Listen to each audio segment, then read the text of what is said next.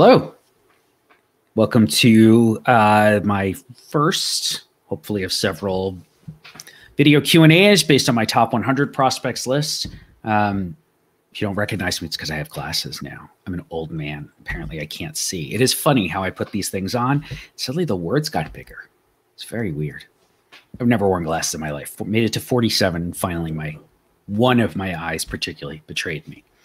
So I will be taking questions today, mostly on the top 100 list, which ran last Thursday, and the list of a dozen guys who just missed the list, which ran yesterday, Monday. If you are looking for org rankings or team-by-team reports, top 20 prospects per team, those will begin to run next week. The current schedule, which is still always subject to change, is that will start to run on February 10th and roll out over the 7 days following that. It will start with the org rankings. I say that it's subject to change because I haven't written most of that yet.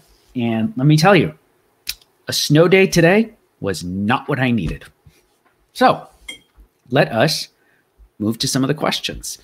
This is such a great read year in and year out from Keith Law. Thank you. Thank you so much. He is pretty bullish on the top Twins prospects. I think I am. You particularly loved what I had to say about Duran and Balazovic. Okay, that's not a question, but thank you. I appreciate the kind words. I suppose at some point, I'll hold off. A couple of people were asking about Trevor Larnach. Let me put a pin in that. We'll get to that later as a Twins prospect who did not make the list. Okay, next. Man, the A's pipeline is rough. I guess we'll just have to see if Chapman or Olsen gets traded first for a package of prospects. Oakland really does make it hard on fans sometimes. I have to say I'm always a little befuddled by the fact that the A's farm system is not that good. It hasn't been for a while, and I feel like it's kind of a mixture of everything. They haven't hit that well in the draft, not badly. And obviously Chapman and Olsen were draft products, so give them credit for that. AJ Puck, I still think has a chance to be something. Hopefully he can stay healthy. He was a draft guy. I like Nick Allen a lot. His ceiling might be limited by his size, but I do like him, and I think he's a big leaguer. He was a draft guy. So, but they clearly need to be more productive in the draft. They really have not done a whole lot on the international front, had not had success on that front. And it's been trades and the kind of stuff we associate with the Moneyball A's of almost 20 years ago now, finding guys off the scrap heap and finding unappreciated value elsewhere. I mean, that's great, but it's tough to sustain. I feel like if you want to have sustained contention and you're going to run tiny payrolls like the A's do, then you need a better farm system. And I don't think I'm overly pessimistic. The system's really quite thin. And after 5 names, I would say, their system drops off fairly quickly. So I don't know if that means Chapman and Olsen get traded, but and of those two, I would keep Chapman and trade Olsen in a heartbeat. You can find a Matt Olsen. Matt Chapman's are pretty hard to find. But it just means they're constantly going to be dancing to get around the weakness of the farm system. Thanks for making me less productive at work this morning. Good to see 3 Boston prospects make the list. Yeah, they're headed in the right direction. That was a system, I think I said a year ago. After a full season, guys getting healthy, guys getting a chance to play full years, we might view that system in a much better light. And then we didn't have a season. So just about everything I said about systems improving, sleeper prospects, etc., I'm keeping all of that. I think all of that will probably still be true, or at least I'll hold to those predictions. And that's true of the Red Sox. My guess is 12 months from now, we like the Red Sox system a lot more than we like it right now. By we, I mean me. Will I have Jordan Groshans back on next year if he can stay healthy this year? Well, first of all, let me note that he was on the list of guys who just missed the top 100. So a guy being 105th versus being 85th is really not that big of a difference. People tend to over-exaggerate on versus off. This is not a binary construct here. It's not that there are exactly 100 prospects in baseball, and if you don't make Keith Law's list of the top 100 prospects, then Keith is saying you're not a prospect. It doesn't work that way. Way more than 100 prospects in the minors. Lots of guys in the minors with plenty of ability. In a lot of cases, we're just dealing with a bit of a vacuum of information. That is true of Groshans. He's barely played. He played about 6 weeks in 2019, got hurt, missed the rest of the year, obviously didn't play in 2020. He went to the Jays alternate site. That's great. I'm glad they brought him. I think the Jays are doing a lot of really good things on the development side now. As for whether Groshans gets back onto the top 100 next year if he stays healthy, he's got to stay healthy and perform. And we have to see that what made him a first rounder 2 years ago, it's almost 3 years ago now, is still intact. That's several ifs. I actually think that's all going to happen. My guess is he is a top 100 prospect a year from now. I'm not especially worried about him, but these things have to happen. I really wonder, how do you rate someone like Jason Dominguez, Yankees number 2 prospect? I think he was around 55 to 60 on the list. There were only a few Twitter videos of him and some pictures. Okay, that's what you have access to, and that's great. Folks like me who do this full time, like Eric Longenhagen at Fangraphs, Jonathan Mayo and Jim Callis over at MLB, Kylie McDaniel now at ESPN, we have access to more information than that. We get access to other videos. We can sometimes get access to StatCast type data for teams that are willing to share that stuff. And we just talk to scouts, and executives. That's a huge part of the job. In the case of Dominguez, I spoke to scouts who saw him as an amateur. I spoke to scouts who, I didn't speak to anybody who disliked him as an amateur. They all thought he was a very good prospect. There were some questions about, that's that a 16-year-old's body? It's so mature. Where does the body go from here? You can't get bigger, not in a good way, when you're already built like that at that age. And some questions about, are we overrating the hit tool because he's so strong at 16? This happens a lot with American high school kids, where the kid who, hey, he's the best 14-year-old hitter in the country right now. No, he's just bigger. And if you hit your growth spurt first at 14, and all the other 14-year-olds are still little shrimps running around on the field, like, of course you're going to look like the best player. That doesn't actually make you the best prospect. That could be in play with Dominguez. Now, he is really explosive. He's got bat speed and he's got running speed, and he can really launch the ball. And again, lots of scouts who weren't with the Yankees, who saw him, their teams lost out to the Yankees in the bidding, they still liked him. So I'm not worried about him. But I will say this, when you're asking about how do I rate someone like that, if we had a year of production from Dominguez that matched up with a lot of the scouting reports, he'd be in the top 20. We just don't have any data. And in the cases where we have little to no data, I try to be conservative. I think that's just the appropriate way to value guys where there is limited information, because that's how front offices would value these guys. What about Hudson Head, who was just traded from the Padres to the Pirates? I only ask because you had him as a potential list maker in my write-up of the Pirates Padres trade. He was on that just missed list that ran on Monday. So please do check that out. There were a dozen names on there. I can see there. In fact, the next question is about Miguel Amaya. He was also on the just missed list. So do check that out. That's not everybody, but just as it's turned out, a lot of the guys that you, the reader, are asking about were in fact on that list. A bummer to see Royce Lewis drop so far. Lost it here. To drop so far after being so high a few years ago. He could come back. I don't want you to feel like I have Lewis down around 40 or so on the list. I apologize. I actually have 2 different computers here, and my list is on the other one, as well as 4 open games of Grand Austria Hotel for the board gamers among you.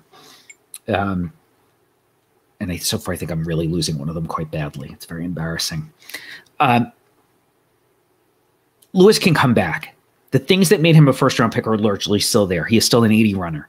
He is still a high IQ baseball player. His hands are still quick at the plate. He's not a shortstop. I think I've never thought he was a shortstop. I've always thought he has to go to center field, and I think we're getting to that point. The big issue with him is that he, on his own, made some changes to his swing mechanics and his stance, and he needs to undo that. The Twins are aware of this. They've been working on it. It takes time. And now, of course, we have to see this. The last time we saw Royce Lewis in games, he was still doing with the high leg kick and the big hand hitch. And he's not going to hit like that. And I don't know why he's trying to hit for power that he just doesn't have. But obviously somebody got in his head and said that, you need to try to drive the ball more. It's not his game. He should be a leadoff guy, doubles on base, steals, great defense in center. I still think he can get back to that. But until he does, I have to evaluate him first and foremost on the player he is, and only secondarily on the player that I think he could be. Serious question. Silly questions are also welcome. With the lack of in-games and play from a lot of these prospects last year, what is the general methodology for moving guys up and down? That's a good question. I spoke to Eric Longenhagen on his the Fangraphs audio podcast last week. about just that. To summarize, in most years, I am using a combination information from lots of different sources. I am using, first and foremost, my own in-person evaluations when I've seen the player. I saw basically nobody last year because we had a pandemic. So that's basically out. I use scouts observations. I use notes from player development people with each of the 30 teams. And I use data, performance data, and where possible, StatCast type data. This year, I had to lean much more heavily on what the individual teams were telling me about players, particularly about what happened at the alternate sites, because nobody else was there. They didn't allow scouts. I have spoken to some scouts who went and saw Instructional League. There were not that many. A lot of teams didn't send scouts out for safety reasons or for fiduciary reasons, but some teams did. Those are the smart teams. If the scout, if they felt like they were safe and the scouts were willing to do it, by all means, go get that information. And I do think it actually helped teams make trades this winter because they're using that information.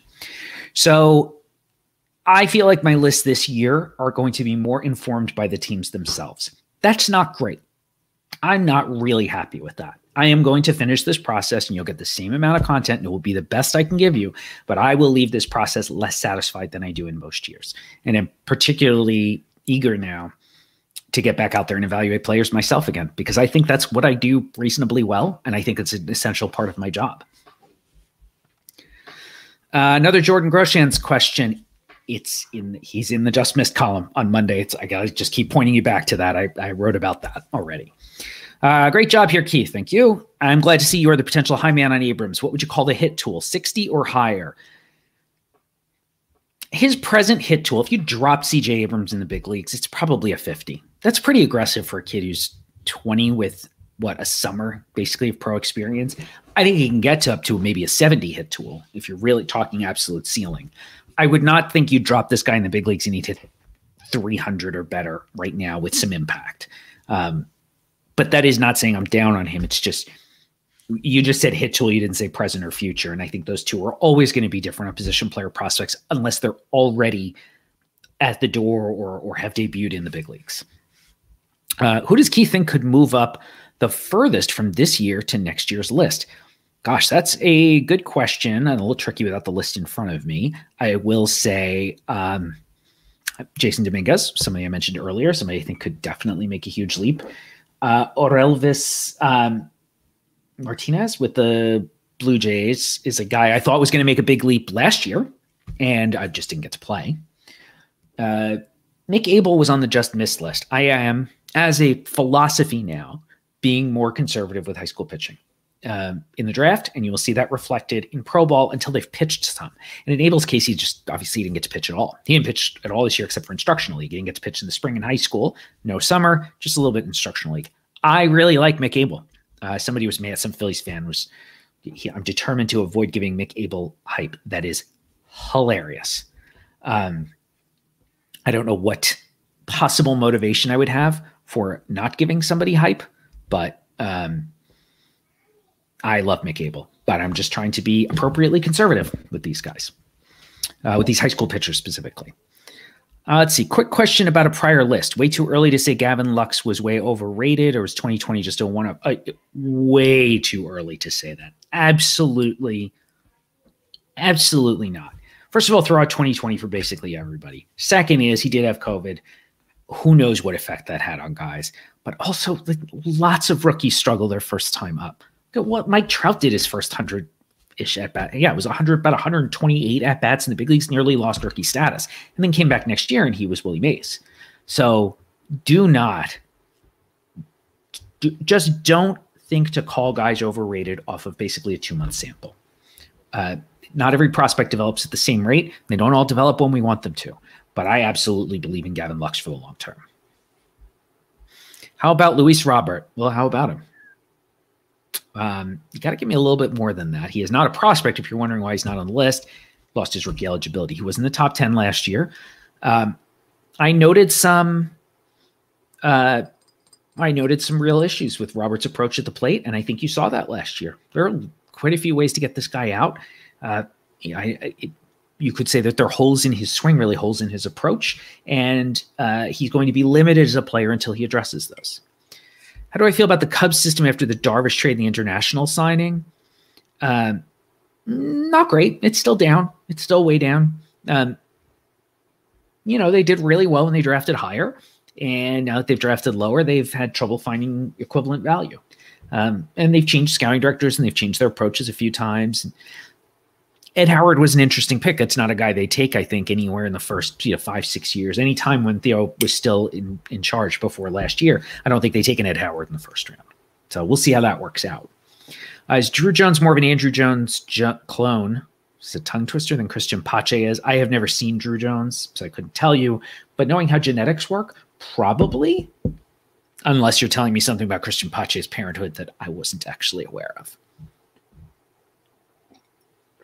Why was Trevor Larnach not included for the Twins? I knew he'd come up. Okay, first of all, let me be clear. The first answer to all of this is that I believe there are 100 prospects, more actually, better than Trevor Larnach. That is the simplest explanation. It does not actually mean that there is something wrong with Trevor Larnach. In this case, there isn't really anything wrong with him, but there are lots of prospects I like better than him. I see Trevor Larnach as a fairly one-dimensional player. He's a corner outfielder who's not likely to be much of a defensive asset and whose approach at the plate has always yielded some questions for me. I think he will be a perfectly fine regular. I don't think he's going to be much more than that. I would absolutely rather roll the dice on guys who might play in the middle of the field, pitchers with top to middle of the rotation upside, or corner guys who have maybe more obvious power or are more likely to be great defensive players. Again, it's not saying Trevor Larnach stinks. It's just saying I think there's 100+ guys better than he is. Upside-wise, where does Matt Allen rank among right-handed prospects? I can't answer that. I haven't really sat down and ranked right-handed pitching prospects for upside. So it's kind of an unanswerable question. I'm sorry.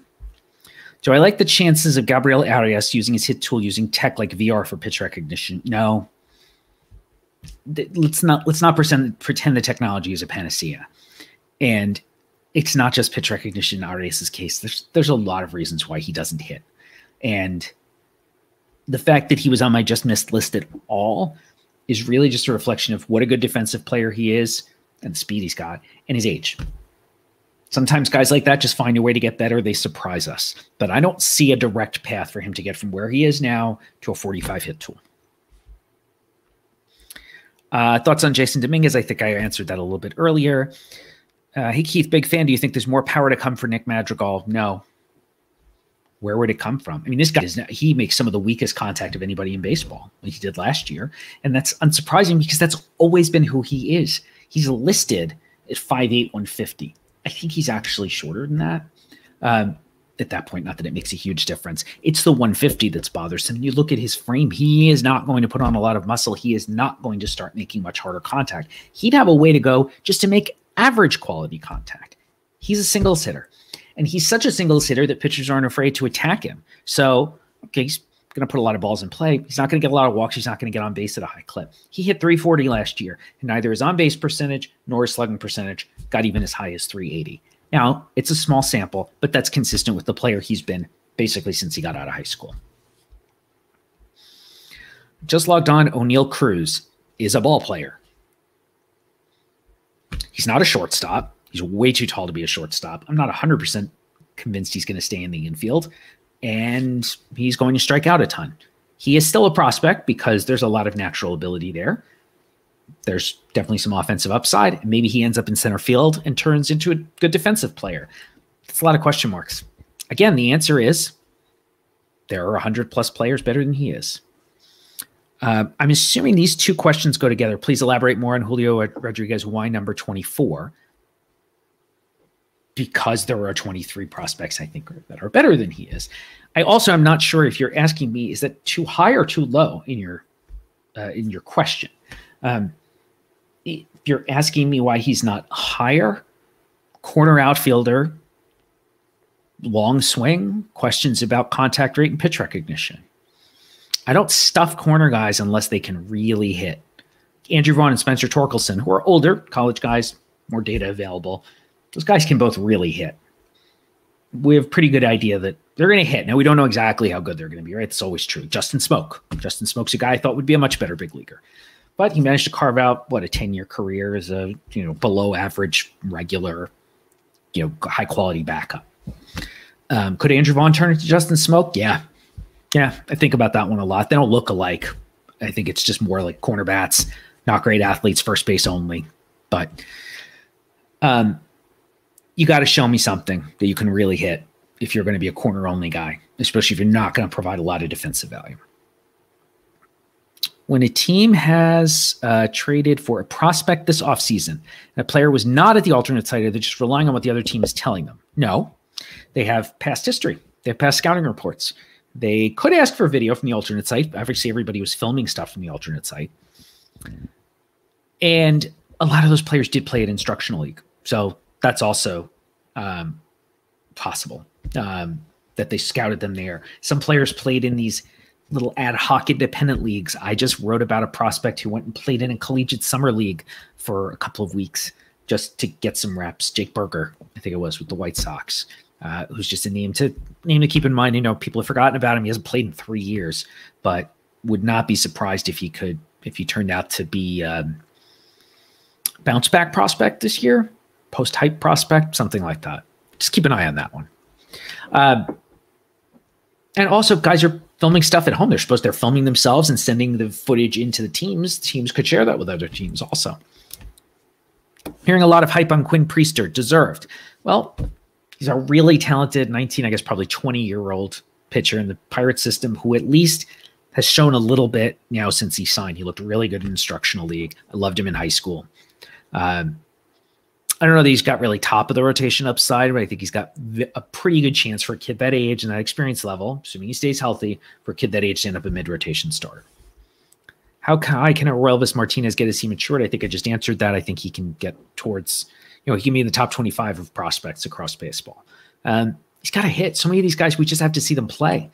It's so much easier to be aggressive ranking a player who's played in full season ball than it is to rank a guy who's only played in short season, complex leagues, or simply not played at all, only played college or amateur. You read the write-up on Wander Franco, but don't understand why he's so much higher than everyone. Well, he's only one spot higher than Mackenzie Gore for that. But this is a shortstop, for now, still a shortstop, with elite bat-to-ball skills, who makes pretty consistently hard contact. A shortstop who is likely to hit for high average, who rarely strikes out, and who already has power with the high probability based on his contact quality already in his youth, likely to get to more power. I mean, if this is a shortstop, he's going to hit 320 with a high 300s on base percentage, 20 homers a year, and be able to play the position solid average. Guy's probably going to get some MVP votes, and he's a baby. He is one of the youngest players on the list. What does Brett Beatty need to do to make the list? Once again, Brett Beatty being on the just miss list, which he was, is not a comment that he's not a good prospect. But he is now a 21-year-old, probably first baseman, who has yet to play full season ball. That's not great. And I don't love holding age against guys to this extent, but this was the problem with Beatty being a 19-year-old high school senior. He had to race through to get to high A just to avoid being too old for his levels. And I like Brett Beatty, but he's going to be a first baseman. He got a rake. And we don't know. We think he will, but we don't know. And I am absolutely going to rank that guy below guys who we know more about them. We know we have more performance data where they can play somewhere in the middle of the field. We know they're going to provide more defensive value. What do I feel is the best source for info on yet to be drafted prospects? Well, I mean, I cover that. I haven't written anything about it yet this year because really been sort of playing a little wait and see. When are we going to start? Are we going to have a season? The colleges are talking a really good game. They're going to play February 19th. And then I see that and I see this college basketball game's been canceled and this one's been canceled. And there's a lot of self-delusion going on that front. This pandemic is not over. And as much as I'm glad that there are vaccines now, my wife's already gotten her first dose. These variants are coming fast and people are still, I mean, I was just in a grocery store the other day and saw two ding-dongs couldn't even wear the damn mask properly. The mask goes over your nose, stupid. Not here, over your nose. Anyway, this ain't over. And I'll be very surprised if we get through a full college season without some kind of interruptions. Or they just never have fans. Is JT Ginn a guy I could see making next year's list? No. No. Is Keibert Ruiz trade inevitable given the fact that the Dodgers now have Will Smith, Cartaya, and now Jesus Galiz? Galiz is like, he ain't a factor. Smith and Cartaya are enough to put Ruiz on the trade block, and he is on the trade block. He's available. If the Dodgers call about one of your veteran players, they're probably going to offer you Ruiz. That's come up. I've heard that from multiple other teams. He's just available in trade, and it has made people think that that there might be something wrong with Ruiz, that the Dodgers maybe know something they're not sharing. I actually don't agree with that. I think it's just the Dodgers saying, we got our catcher of the present, we got our catcher of the future. Ruiz is a nice player, but we don't need him. That's an area of strength from which we can trade. Do I like the Royals strategy over the last few drafts in picking mainly college starting pitching? Yes. At some point, you have to move away from that, and they did with Bobby Witt Jr. Now, I actually wouldn't have taken Witt Jr. in that particular spot, which is not a criticism. But I like the fact that they said college pitching. Oh, we draft now we're drafting second. Let's go for ceiling. Those college pitchers all came in the back half of the first round, comp round, second round, in drafts that had good college pitching crops too. So they were also kind of going after the strength of the draft class. And last year they took Asa Lacy, who I argued if we'd had an entire spring, he might have been 1-1. And maybe the Tigers would have said, we don't want to take another college pitcher first overall. Okay, fine. Hypothetically, Asa Lacy, best college lefty, up to 97 with a good changeup. You know, if he has a full spring, stays healthy, throws a few more strikes, shows some development of the breaking ball, that guy could go 1-1. A lot of years that guy goes 1-1. So, to me, that was a perfect fit for the Royals where, we like taking college starters. Oh, there's a college starter with a lot of upside. Perfect to take that guy. I don't think they're going to just keep taking college starters, though. I expect them, now that they've got this really nice base, and it's quite a few guys, more than you've seen already in the big leagues, this base of college starters approaching the big leagues, that you will see them expand a little bit and go for some upside guys, especially while they're drafting in the top 10. Do we need a spotlight to look for Hunter Green? Does he still have hype? I mean, he's on the top 100. You got to read the list. I'm sorry. I wrote a whole thing about but it's right there. It's like literally like right over there. Go read it. And I don't know if you'd call it hype, but I hope it's up-to-date information. How do I balance proximity to majors and upside in my rankings? That is a difficult question. I consider both. I do favor upside, but it's got to have some probability to balance it out. Like, I'm not just taking the guy with 80 power who doesn't know how to hit. I'm not taking the guy who just throws 100 and doesn't have a second pitch. I mean, that's Garrett Crochet, right? Garrett Crochet literally throws 100 from the left side. He doesn't really have a second pitch.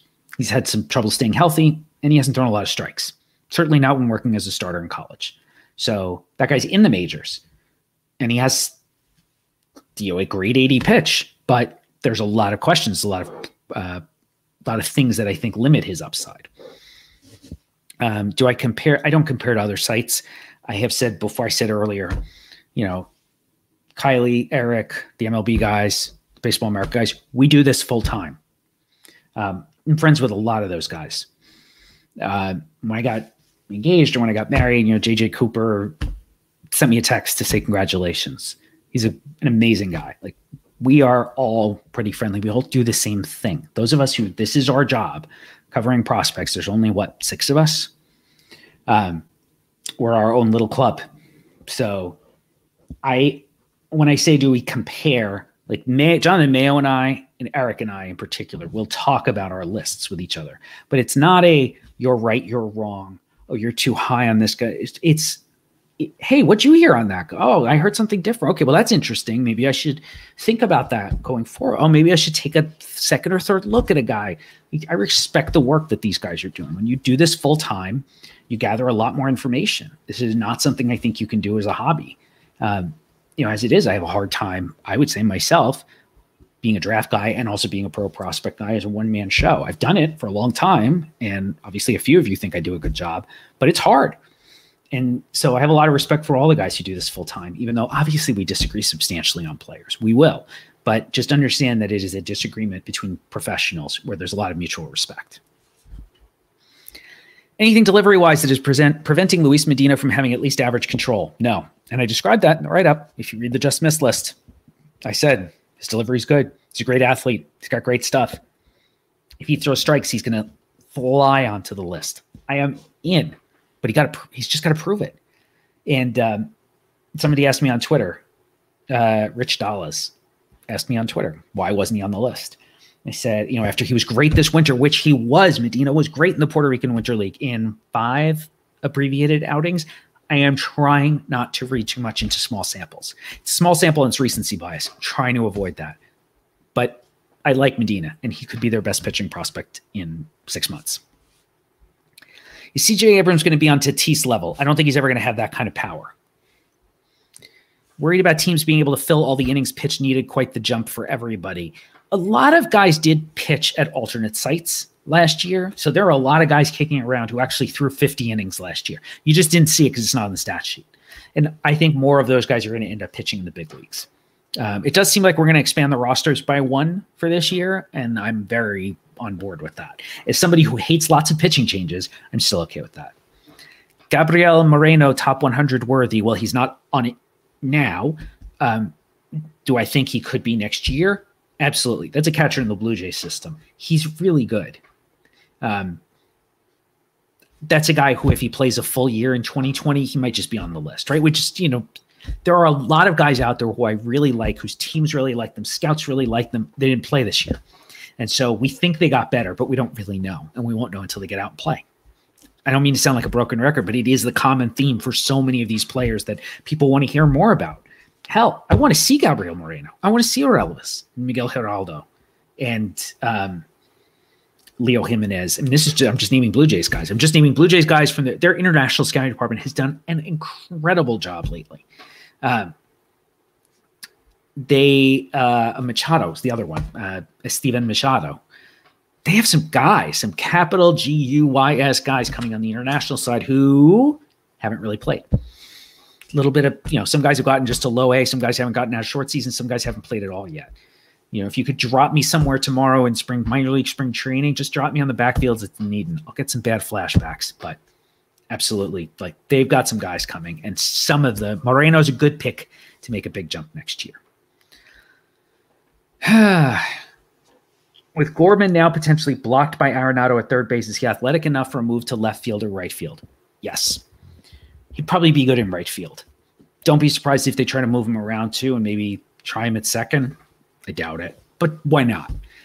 Play him some at first and play him in both outfield corners. Also, maybe he ends up trade bait at some point, and that's not a knock on him, but if the Cardinals look around and say, hey, we need another starting pitcher, well, we're set at third for a little while. Lots of possibilities. You don't rush to move a prospect off a position until you really have to. And in Gorman's case, he was 2 years away from the big leagues anyway. So I say, let him stay at third base. Try him some other places to add some flexibility, but let him develop as a third baseman. The worst thing that happens is he turns out to be a really good third base prospect, and you have a decision to make because you have plenty. Plenty is good. Do I still think Kevin Biggio isn't worth a roster spot? Absolutely. You saw last year, you saw in the playoffs especially, he can't hit a major league fastball, and he has no position. He's just not good. Thoughts on Dylan Carlson's peak? I think he's going to be a star. He's in my top 10 because I think he's going to be a star. I think he's going to be an on-base power guy who can be at least an average defender in center or plus in right. And he is going to get on base. I think he's got that right balance of patience with some aggressiveness. Now, there's always the risk with these high walk prospects that they're just passive. They're just up there taking walks. Kevin Biggio, for example. Jeremy Hermida, named from the past, first rounder, drew 100 walks in Double A, if I remember correctly, and just never could hit in the big leagues because it turned out he was too passive. And I really didn't think that was the case. I thought, nope, he's going to get there, and he is going to get those 2-0, 3-1 counts, and he's going to attack. And he would get to 2-0, and he would get to 3-1, and he would just...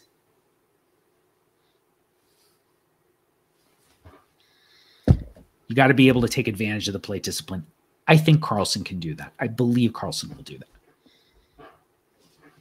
that. Kevin Biggio is the 5th best second baseman in baseball. No, he's not. You can just make stuff up, but I don't have to agree with you. Love the Corbin Carroll love. Re-up my athletic sub because of you, Keith. Thank you so much. I appreciate that. Corbin Carroll, very underrated, I think. And I mean by the audience, not by the industry. Maybe a little bit by the industry because he's only 5'10". But he's from the Pacific Northwest. He was a high school draft and he's with Arizona. Those are not things that make you hyped, right? We're getting more questions. I'm getting more questions about Jason Dominguez than Corbin Carroll. Why? Jason Dominguez, he's got those Twitter videos. He plays for the Yankees. He got $5 million. Corbin Carroll's pretty good. And Carroll is more advanced of a player right now. He's probably going to get to the big leagues sooner than Dominguez. Not definitely, but probably. And I'm not picking on Dominguez either, but just saying there are some things that go into players getting more or less hype from on the media side or on the fan side. I do think within the industry, people are pretty in on Corbin Carroll. There will always be some doubters until he does it in the big leagues because he's under 6 feet. Guess what? So is Alex Bregman. Alex Bregman is barely taller than I am. I met Alex Bregman, looked him right in the eye. I did not have to. It's not like Aaron Judge where I was like, so you can be 5'10", you can hit for power, and you can nearly win an MVP award. With the Jays set at shortstop with Bo, where do I see Groshans and Martin playing? I will say I kind of wish they'd put Bichette at second. I think he'll be great there. They're going to develop Martin as a shortstop, and I would like to see how that goes. I think Martin's an elite defensive third baseman, though. And then they could, if he can't play short, but he's an elite defensive third baseman, then you move Groshans somewhere else. You try Groshans in another position. The nice thing is they are 2 years apart, I think, age-wise, year and a half apart, so they may not necessarily arrive at the same time.